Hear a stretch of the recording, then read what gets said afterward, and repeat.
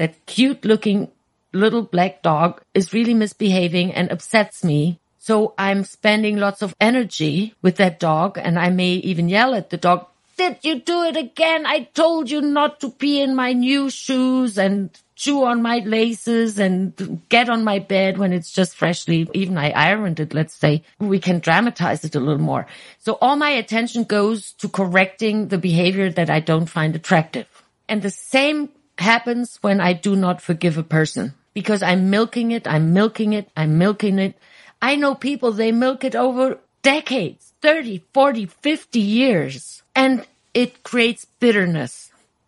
And when then they come to me and we do sessions one-on-one, and I explain to them that actually forgiveness would be a healthy act of kindness towards yourself. They say, "No, this is unforgivable. How would I ever forgive the person? They stole my wife, or they ruined my company," and many, many scenarios. Nevertheless, what happened. We cannot change what happened in the past. But the past is over. Yes, I think that's a key. If you can't forgive, then you stay connected to that past, right? There you go. That's exactly where I'm leading to. You're just such a good podcast partner. We're just amazingly in harmony. Yes. Now, here's the thing. When, let's say, something happened to me in 1998, and today is 2021 in years. But I'm here today producing chemicals in my body, hormones in my body, neurotransmitters that fire along here and there, and, neurons that wire together. And only because they fired and wired together in 1998 doesn't mean that now I'm on a life sentence and I have to do that for the rest of my life. Because now in 2021, who is doing it to me? When I repeat it and reconstruct the memory in my own head. Who does it? I put my hands up. I do. Exactly. That is a really important point, I think. You need to own it, right? You need to realize that we do these things to ourselves with our attitudes. One of my teachers, bless his heart, he told me, "You become who you hate." That sounds like a violent statement, but... It does sound radical, but I can see the truth in that.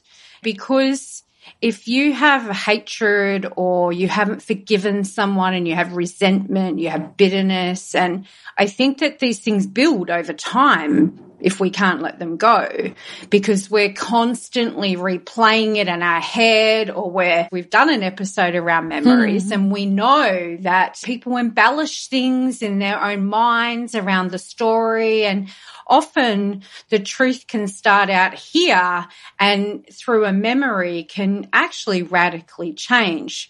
So I can see that if you had hatred for somebody or you had bitterness around something that happened, and you let that grow over time, then it would build into something that could resemble what they did in the first place. That makes sense to me. I would even shift it one notch higher. Let's say Joey did something to me 20 years ago, and it was really horrible, horrifying, terrible, disrespectful, hurting, hurtful. I was devastated. This is just a made-up story. Let's say he did that to me. Joey did something terrible to me 20 years ago. And today, I'm here reconstructing the memory, and I did so mostly daily, let's say, or frequently over the past 2 decades. Who is it doing to me? Joey did it once, 20 years ago. And I so condemn what he did, because it was not right what he did, in this case scenario, which is made up. But ever since, I do it to myself. Over and over and over. Correct. So that is how I become what I hate.